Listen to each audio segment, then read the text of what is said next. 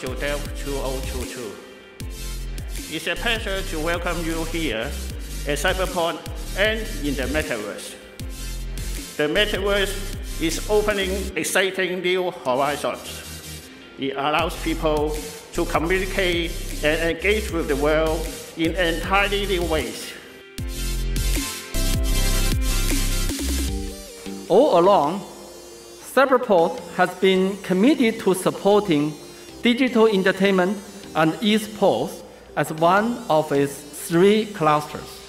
More than 150 members of the Cyberport community are engaged in relevant products and services. Metaverse 其實會係一個將來嘅 social media 啦。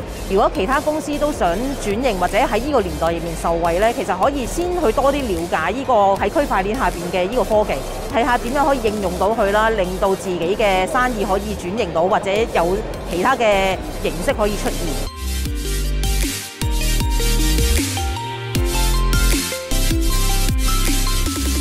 The open metaverse is not really utilized at this moment. So definitely we need more different business or different concepts to join us into the open metaverse.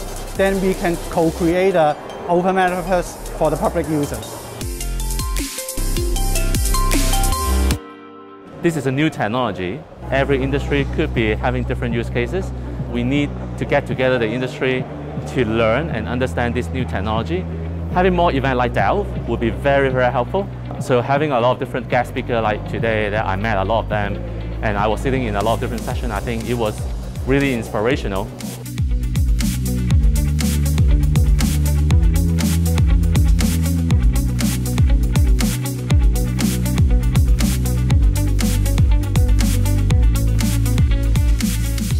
I can really see an urge for the industry to sort of upskill their talents, and this is actually perfect for the Cyberport as Hong Kong's key digital entertainment propeller and the industry leader to really play a role in building and enhancing Hong Kong's digital entertainment, cultural creative industries space. So I look forward to the next year's summit as well.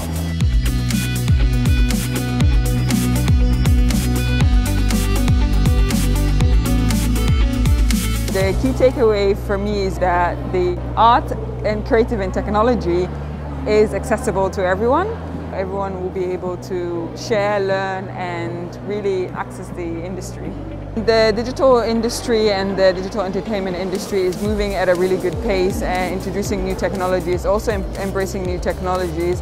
What I think is really important is to get more creatives, more artists, more makers to be involved in the technical aspect, so the creative possibilities would be endless. So I'm hoping that this is where everyone is striving to go, and that we'll be able to see more immersive experiences and entertainment coming through from the industry.